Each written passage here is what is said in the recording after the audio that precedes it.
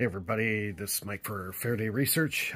This is part 3 of the exclusive Patreon series that I have going on basically the discoveries I've made with this motor and how I'm going forward with this in a particular direction of basically finding out exactly how this motor works and the reason why this motor will basically run on no current or very little current. And so I'm going to go over, I've already posted it on Patreon, the actual schematic of the RPG. And as you can see, it's a very simple circuit. Like, it's ridiculously easy to understand. So I'm just going to kind of go over it and tell you how it ties in with the spark gap switch and how we're getting the high potential coming out versus how much wattage that we're actually putting in the system to actually make it run. So it's kind of best of two worlds between what Joseph Newman was doing versus what Robert Adams was doing with his motor back in the 60s and 70s. So let's just go over this real fast, because I don't want to make the videos long, because then people get bored and then I just start repeating myself and rambling on like a... You know how it is. So, okay, so basically you start off at the battery. Now, I did have one subscriber say, where's the diode? Okay, well, the diode would actually be placed right after the power source. So if you were to put a motor speed controller in here, it would be after the motor speed controller if you don't want to have that back EMF coming back into the battery. Now, this is where actually it kind of points out a good point. If you set it up where you have the battery connected directly to the spark gap switch, what will happen when it closes, you're going to get a rebound effect. What's going to happen is you're going to have power go towards the coil, but you're also going to have that potential come back. Now, I've actually taken a dead battery before, removed the diode, and the dead battery would run the motor, but because that diode's not present, guess what happens? Some of that power goes back into this battery. It starts charging this battery. So basically you could take a battery, say like 10 volts, put it in there. It'll run the motor. As it's running the motor, that rebound effect will go back and charge the battery back. So that's a self-regeneration system altogether. That's over unity right there. Because you're not taking power from an exterior battery source. You're only using the power that's given within the system. So if the battery is dead, and just by using this circuit, you can recharge that battery that you're using to actually run the device. Well, right there, you can consider that over unity. So this could actually start a big argument. You know, what is the real, quote unquote, classification of over unity? Or perpetual motion, or whatever you want to call it. It has all these different names and tags on how people want to describe what the phenomenon is. But I would call that a self-regenerating system, because of the fact that if there's no diode present, so which I didn't put the diode in the diagram, my apologies, but it would be here before the spark gap switch. So if you leave it out and you decide to run it directly straight off a battery, if that battery is dead, it'll run the motor, it'll run the circuit. But what's going to happen is, after a period of time, the battery is going to gain strength. It's going to actually regenerate itself. So if that's possible, then obviously the device is over unity, because you're not pulling any extra power from an exterior source, other than what the spark gap is providing by pulling in ether energy through the spark gap. So, yeah, so we go from there. So it goes into the spark gap switch. So you had, this is pin 1 and pin 1, pin 3. That controls your reed switch. So that would be a series circuit. You would have to have a separate battery to run that. That's fine, because it doesn't take that much power. But the thing is, if you want to start putting higher power here, then if you put too much power into your reed switch, you could blow your reed switch. So pin 1 and pin 3 is for the reed switch. So you just follow the diagram as it is. I got it posted on Patreon So you can see that.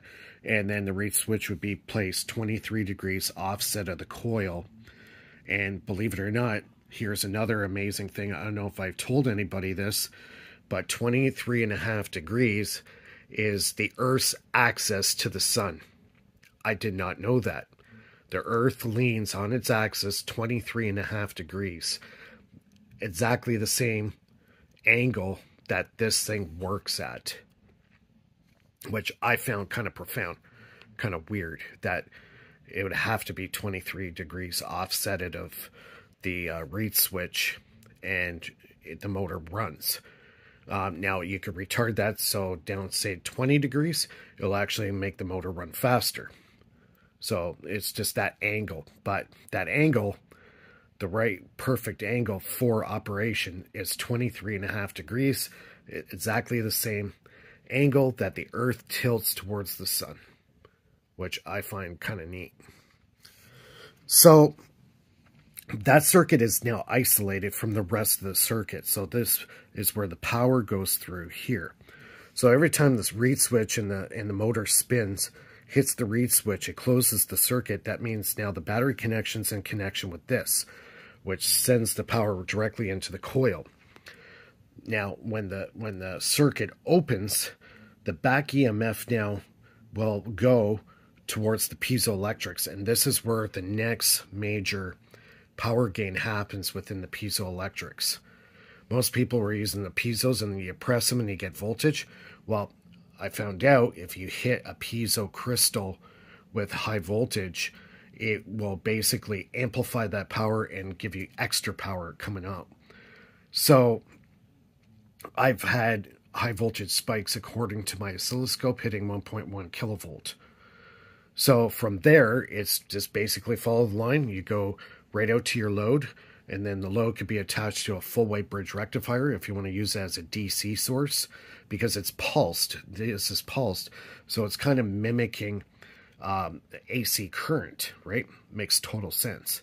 So if you want to rectify that, if you really want to rectify it into a true DC current, you would probably have to put it through 2 full wave bridge rectifiers back to back, and then to a load to be safe, to make it a real true DC current. So I have one hooked up on my system right now.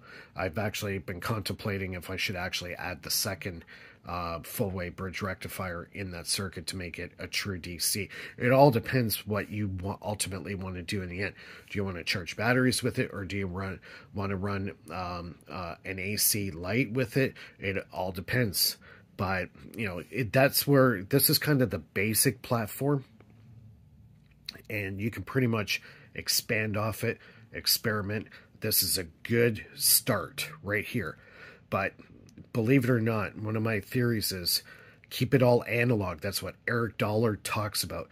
The more you keep the system analog, it runs in a more organic way that electricity likes to run in. As soon as you put electricity through electronics, like a MOSFET, SSR, whatever you want, he says it destroys the fundamental characteristics of electricity. And I 100% agree with Eric Dollard on this. So, yeah, it's a matter up again for debate, you know, whatever it is. But I actually do agree with Eric Dollard on this. If you're going to make an energy system, it's got to be organic or analog, right? Why do you think they got rid of all that stuff with the electronics? Electronics, like the way they've done electronics over the years, they're using it as a terrorist weapon. They really, truly are. Now, you know, that leads into another debate, which we could go hours on that. But keep it analog, keep it super simple. Now, you could add multiple piezos. I've tried it. I don't get any extra gains. It has to do with the input voltage. Like Joseph Newman did. He had 84 9-volt batteries all hooked up in parallel. He got 460 volts out of those 84 small 9-volt batteries. He was moving a 7,000-pound rotor. Okay? So that's got to tell you something right there. These motors, if you build them and construct them properly, will run on voltage, not current. Where see, Tesla was thinking the same way, but people didn't understand at the time, around 1905, 1910, he was getting away from a power-based system and going into an energy-based system. And meaning by energy, the energy does not require a current. The current is a power-based system, brute force, which is incredibly wasteful.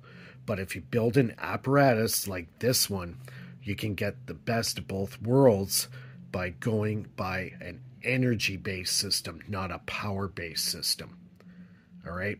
So the higher the voltage you put into this motor, the more power you're going to get, the less demand for the actual current will be needed. So if I bump this up someday to 48 or even 64 volts, my parameters for my input wattage are going to drop even lower.